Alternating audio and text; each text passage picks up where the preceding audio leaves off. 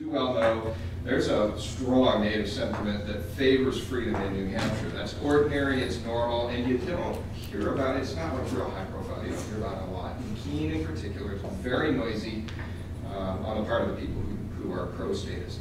So my question is, some of those people, my observation is some of those people have not ideological disputes, but stylistic or methodological disputes with Robin Hooding. And in fact, some have told me, I feed meters. So like they're pre-Robin Hooders. Before any of us ever lived in New Hampshire, they were going around feeding meters. So this is not controversial.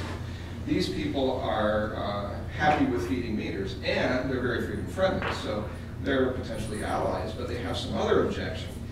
Stylistically, and I don't know, sometimes it's the video cameras, sometimes it's who knows what all, but do you have any sense for what can be done? I mean, I do certain things that I think you guys are probably largely not aware of, but what can be done publicly or in terms of perception to reach out to those people who are ideological allies but turned off for some other reason? We've come up against this objection forever. And I want, hopefully, everyone on this panel to address this question. Of the people out there who will say, to sum up that sentiment, it's usually said, well, I agree with a lot of what you guys stand for, but I don't agree with your methods.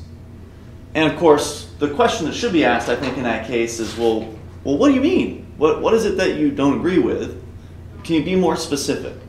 And, you know, everybody's got their thing, right? So for everybody, it's something. So it's, well, I don't like it when you record people in public.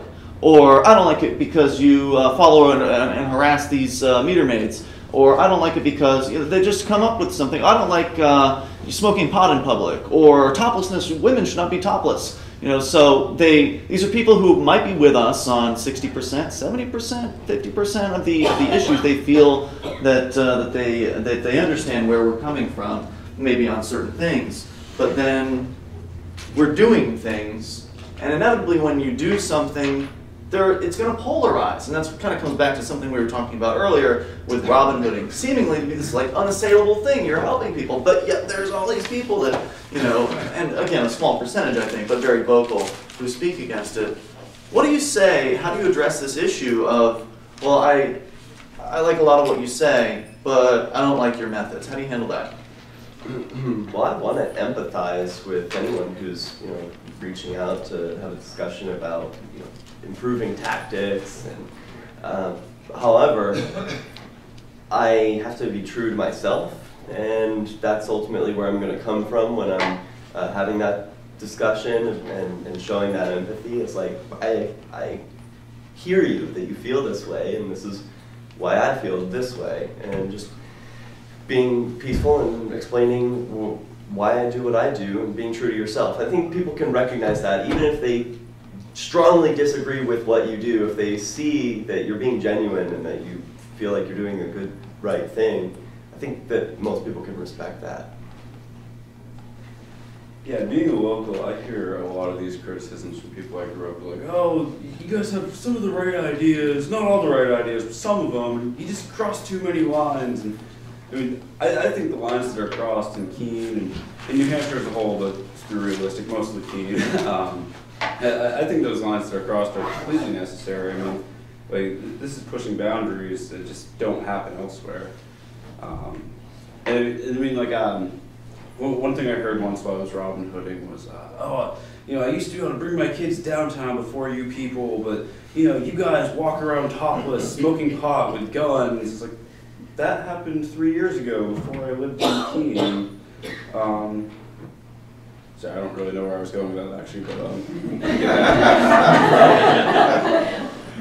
I mean, I would say that, you know, I definitely want to hear people's opinion and criticism and critique of anything that or any of us are doing. And if people feel the need to come and talk to me, I try to have a discussion with them. Dr. Dave in particular, just as an example, I sent him an email and I said, you know, I'd like to talk with you on the record, and, you know, I'd like to hear your concerns, and then, you know, maybe I can try to address some of them.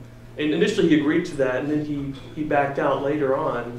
he said he's not interested in, in pursuing that, and I was kind of disappointed in that. But a lot of people, they don't want to actually have a conversation about the methodology that you're using. They just want to say, well, I heard such and such, like my example earlier. I heard you guys stand in front of ambulances, or I heard, you run around naked, or whatever, they heard. There's a lot of rumors, especially in a small town like Keene.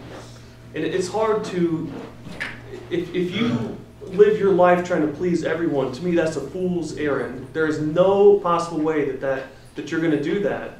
And like I said, if someone has a concern, like they really want to talk to me, okay, let's talk. And if your points are that valid and convincing, perhaps I will change my tactics. Like if I'm really doing something that upsets you, let me know about it. There's no way I can change my behavior unless you let me know.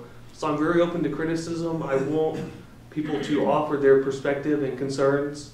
And, I guess I'll just leave it at that.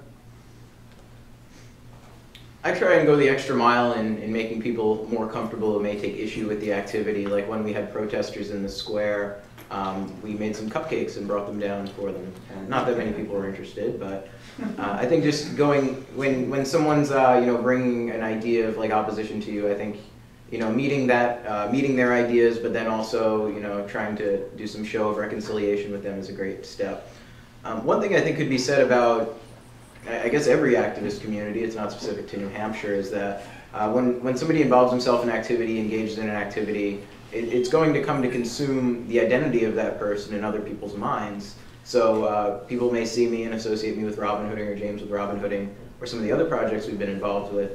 And for that reason, I think it's good to have a diversity of activities that one's engaged in, and they don't all need to necessarily be political.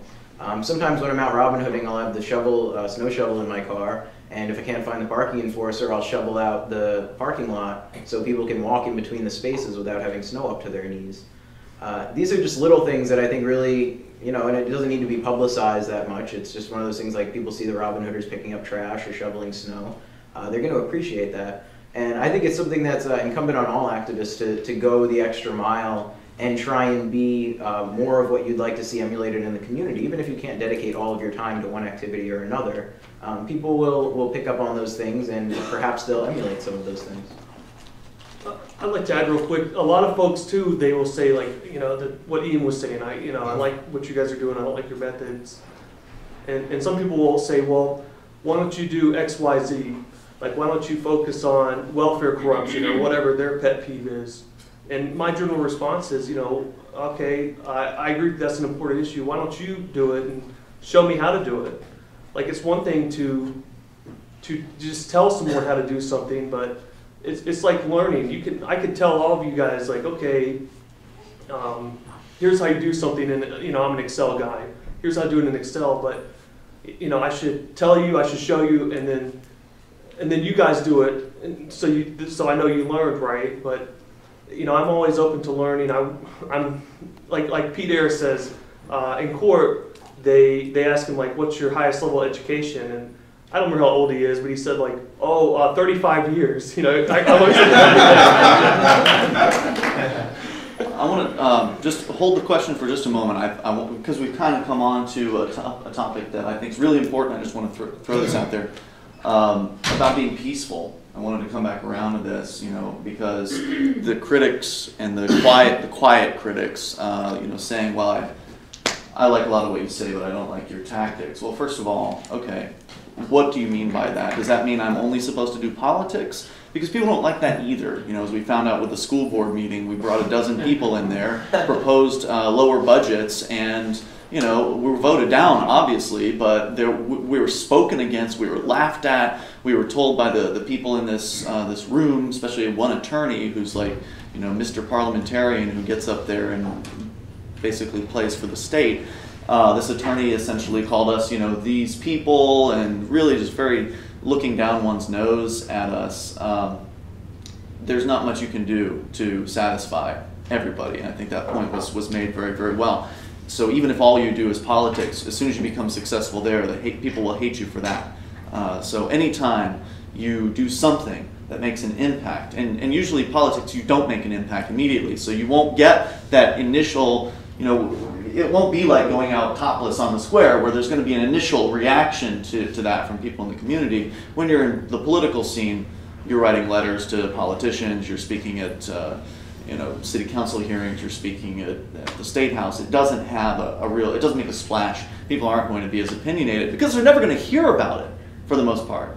But when you do something that people hear about, it makes the news. That's when people have opinions, and when you're upsetting their viewpoint of the world, they're more likely to bristle against it. If it's something that challenges their long-held beliefs, they're likely to bristle against it, so we really can't make people happy. But I think one of the most important things we can do consistently, I agree, James, we should listen to critique. I've seen keen activism change over the years. I've been there for a long time, and I've seen it shift. I think like the school outreach, for instance, there was a real pushback against that from some people in the community. And so we changed our tactics. Rather than talking about school sucks, let's talk about how great education is, but maybe government school, not so great. So kind of change the perspective, be more effective with what it is that you're doing. The other thing that you can do consistently, regardless of what other people think and say, is you can remain peaceful, especially in the face of people who are threatening to you, especially in the face of people who are critical, getting up in your face. There have been a lot of situations that people have been involved in, and I think everyone at this table has experienced this, because we're all out on the streets, we're all doing things. A lot of situations where people have threatened us or attempted to escalate a situation, and we've successfully de-escalated those situations. So I'd like, and Derrick, I'm going to think of one here, but if you want to add an additional one that you can recall and how you handle that, how you stay calm. One of them was this camera. You had a camera taken from you by a man on the street who, ironically enough, turns out to be a professional videographer, the man who stole Derrick J's camera. He works with Ken Burns, apparently, this documentary filmmaker. And you were just out doing a report on Robin Hooding at the time, and this guy gets out of his minivan, he comes up, he takes your camera from you. Now, you read the comments on YouTube about this, which I don't generally recommend, but you'll see people saying things like, "Man, Derrick, if I were you, I'd have shot that guy." And how would that have made things go? But how did you handle that? Yeah, instead, I froze. I was pretty surprised. I'm not accustomed to people just taking things out of my hands. And he was accusing me of being a Robin Hooder, which I wasn't. I was filming the Robin Hooders. I'd only been in town for like a day. I was visiting, so it was really strange. And I froze and just stared and let him yell at me while he was holding my camera. So this is great because, I'm filming him at first, he comes up, grabs it, but now, I guess with his videographer instincts, which I wasn't aware of, he's filming me, and I'm standing there like, doe-eyed. And instead, the driver who was at the car, who was had the meter fed, he comes out and is like, "Well, wait, that's my car, it's okay, that's all right, whatever was happening, it's fine."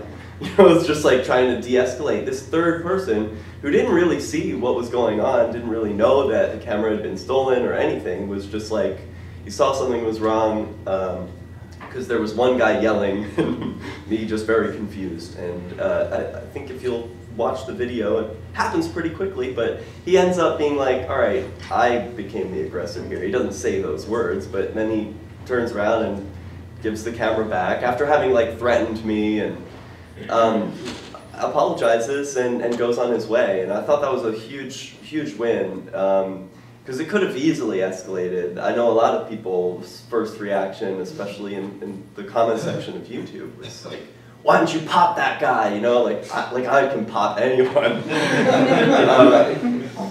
But that was what a lot of people's reaction, I think, would be. And I think it's a good general rule to keep the 5-second rule of like before you speak or before you act in a really strong way, maybe take a breath and think about what you're going to do for 5 seconds. No one's going to blame you for just like taking a breath and thinking for a little while. And on camera, it actually worked out pretty nice. So that's one situation. You've had a run-in.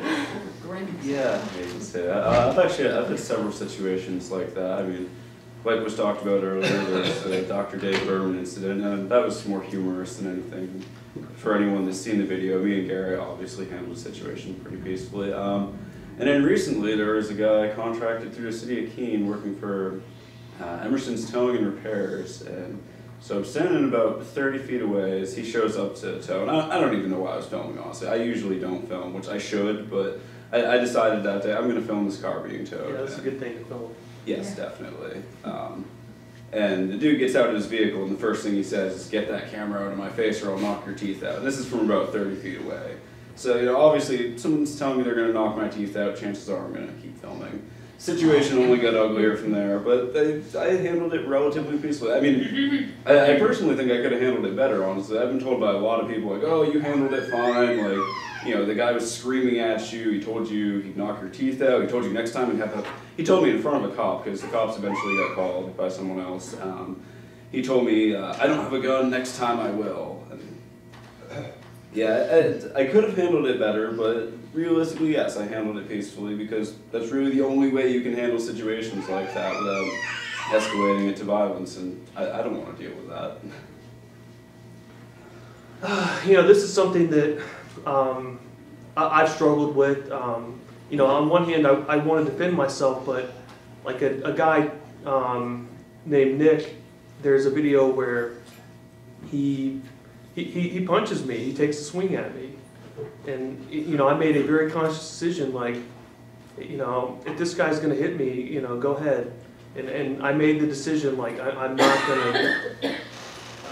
going to do anything. Perhaps if he, and I didn't file charges, and perhaps I should have, but one of the things, like, if he had injured me or my property, I probably would have been more upset. You know, I forgive the guy. I mean, he was upset and he punched me. And it is very hard to remain peaceful. It's hard when someone is really angry at you and yelling. And I think that like what really motivates me, you know, I've changed a lot over the years. A couple years ago, I would have decked the guy. I mean, there's no doubt in my mind.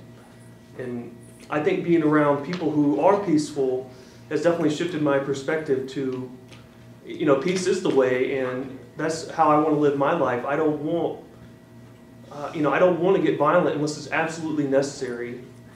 And, you know, perhaps if, you know, someone was trying to kill me, I probably would defend myself. But, I mean, like if someone is just talking to you, even if it's in a very angry tone and cussing you out and they're very upset with you, I mean, the reality is that's not going to hurt you. It's not going to hurt you if they're filming you. It's not, you know, at the end of the day, you're going to be fine. And I think it's important to keep in mind, you know, until it actually gets physical. And even then, if you can, it's better to, I would argue, to run away, to keep the moral high ground than to initiate force, even self-defensive force, because the moment you do that, people are going to be like, well, I thought you were peaceful. And if the message you want to present to the world is, I'm a peaceful guy, and that's the message that I want, you know, I want to live in a peaceful world. It's like Gandhi said, you have to be the change you want to see in the world. And if someone is going to, like, let's say someone came up and shot me or something, you know, they're so upset with me that they're going to do that. I mean, I guess that's just the you know, my fate, if you will. Obviously, like when I cross the street, I'm going to look both ways. I don't want to go down, but I'm not going to live my life in fear of what other people are going to do to me. And to me, that's like they're winning. If someone is threatening you, they're bullying you, and they're saying, I'm going to use force against you, which, you know, like the state, and you say, oh, okay, I guess I'll give in. At the end of the day, it's like you're giving them what they want. And I don't want to do that. I want to say, you know, no, what you're doing is wrong, and, well, I'm not going to necessarily take some kind of violent action to stop you. I'm definitely going to try to point that out. I think it's great that Graham filmed the interaction with the tow driver. And even if the gentleman, let's say he'd gotten out of the car, I had been there, and he said, hey, I don't want you to film me, I would have told him my reason, like, well, you're working for the city right now. You're about to take this person's car, and, well, I don't want to film you, I want to film that. I want to show people the consequences of what happens if you get a ticket and you don't pay for it.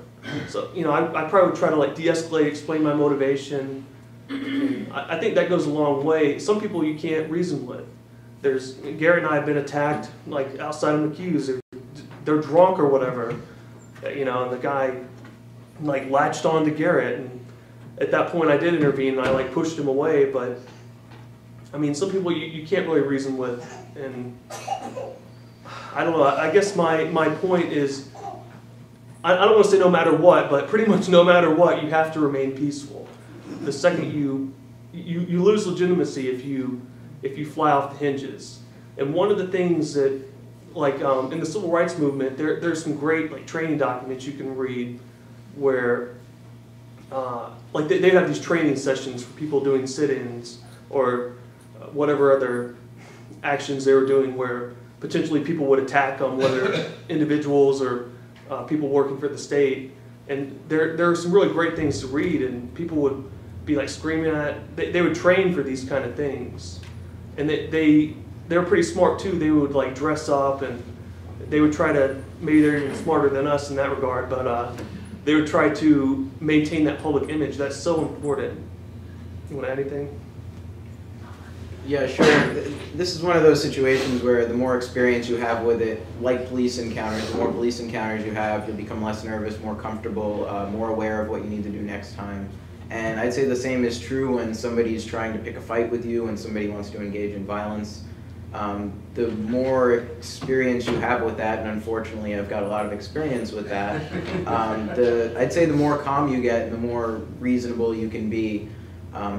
It's hard not to get angry when somebody's angry with you and wanting to attack you, but I guess I bring to the table a certain confidence that I know I can evade just about anyone on foot. And I also know that coming from like a criminal justice or police accountability background, the criminal justice system, as many of us know as libertarians and anarchists, doesn't really provide justice. At the very best, the most it can do is just remove violent people from society. That's really the only thing that it could practically accomplish. But at the same time, what you can do with a camera and documenting someone's bad activity, I think goes above and beyond anything that can be done if nobody documents it and you just tell the story of what this person did that was so bad. So the camera is a wonderful criminal justice tool. I feel like any time when Robin Hooding has gotten to a point, or when I've been out Robin Hooding and someone has tried to engage me with either threats or actual acts of violence, that of course it detracts from the activism. Robin Hooding stops at that point, and it becomes about ensuring my safety, ensuring the safety of others, and keeping the camera and the lens focused on them, even if that angers them. And if it does, they need to learn that if the more angry they get, the more lenses are going to be pointed at them. Fortunately, in the situation with that Nick guy that punched James, there was 3 of us who had cameras, and we were triangulating around him. And the reason we began filming is because he began making threats. So I see that's not, of course, Robin Hooding. That's a public safety activism. But of course, that's anything that any of us could do. If you see someone engaging in threats of violence or acts of violence, document it 100%. That's the best thing you can do, and expose their behavior. And that will anger them. I got video of a rather large man named Travis Hobbs trying to attack myself. When he failed to attack myself, he then turned his rage on Graham. Now, I had some serious contemplating to do as to whether or not to file criminal charges against this person. And the straw that broke the camel's back in deciding to put my principles aside and let the state go after one of their biggest supporters was that he continued to make threats of violence. Free speech is great. Robin Hooding, I guess, is a free speech activity. I didn't realize that until we got sued and won on free speech grounds, I guess. But many of these, I mean, I guess maybe not to stereotype, but there's like a little bit of a backwoods element in Keene because it is kind of isolated. And I get the impression that some of these, I'll use a derogatory term like rednecks, some of these people believe that, oh, well, I can threaten you, that's free speech. In fact, the man who threatened Graham said, this isn't criminal threatening, that's when I threaten to kill you, not kick your ass. So that's one thing that's been, I found a little bit disappointing about Keene is that when the video like such with Graham, when somebody's making such extreme threats, I mean, the city officials, they know the PR stuff. The city manager, he backed away from that, and he said that that tow company is off the city's towing list for a while. But like the community itself, I thought it was a rather poor and shameful reaction on some of the parts of the haters to be defending this man's actions, defending threats of violence. So I think that's something that obviously I wouldn't say capitalize on, but that needs to be documented. People need to, it's a conversation that we need to continue to have. It's unfortunate that Robin Hooding has come to kind of intersect with criminal justice activism at all, but when it goes in that direction, I think that's when it's an accountability project, but if anything needs more accountability than the parking structure, it's the criminal justice system. So more videography in court or of those proceedings would be great. I don't think it's necessarily an indictment of Keene as a location that people would be in support of someone committing violence against a Robin Hooder. I think that if this were happening to the extent that it is in Keene anywhere else, you would see a violent pushback. You would see people supporting that violence. I mean, people, they went to watch executions, back in the day. So there's certainly a contingent of people out there who have a certain bloodlust, and they love the idea that we might get hurt and that we might, possibly get killed, etc. I know there were at least a couple questions over here. Who hasn't asked a question yet who would like to? Okay.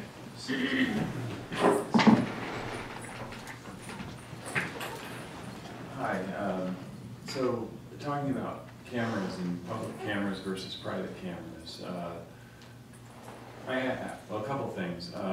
In New Mexico, they used to have some red light cameras, and we heard from one of the people high up in the police department that the public reason was for public safety, because less people run red lights, we have more safety. But what was actually happening was it was a revenue generator, and it created more accidents as people would approach an intersection, they'd slam on their brakes, and you'd end up with a lot of accidents, but they were generating revenue, and eventually they were removed. But those public cameras, already in our town in Albuquerque, there's cameras on every stoplight aimed at the intersections. And I had a small car accident, and the lady gave me some false info. I eventually figured it all out and had my first court experience working through that. So it was I saw it as an opportunity to work through the court system. But I was thinking about those public cameras, and what if I couldn't have figured out who she was and where she was? Could I have gotten a copy of the video footage from the city? I mean, it's publicly funded, and I know in like universities, when you publicly fund a research project, that the results of that become public and people can use it. So if we're publicly funding all of these cameras that the state uses, I think the data should be public. I'm just going to throw a quick answer out for that one. In New Hampshire, we have the 91A process, and there's a group of activists in Keene that have been meeting over the last few months, to talk about 91A and create 91A requests. So you send this sheet into whatever government agency that you want information from, like video footage, for instance, and they're supposed to respond with that. There are certain excuses they can use in certain circumstances to tell you they are not going to give you the information, but something like that. As James mentioned, with the Robin Hooding situation, they had that cop come out and film 40 hours worth of footage. We have all that footage, and that footage was uploaded to was it Freeman TV Raw? The Freeman TV Raw channel on YouTube. So yeah, in New Hampshire, most of that stuff is absolutely available. Questions from folks who've not asked them? I don't actually have a question. I just really want to thank you guys, because I think what you're doing is really important. I think I've learned so much since before I moved to New Hampshire and since I moved to New Hampshire.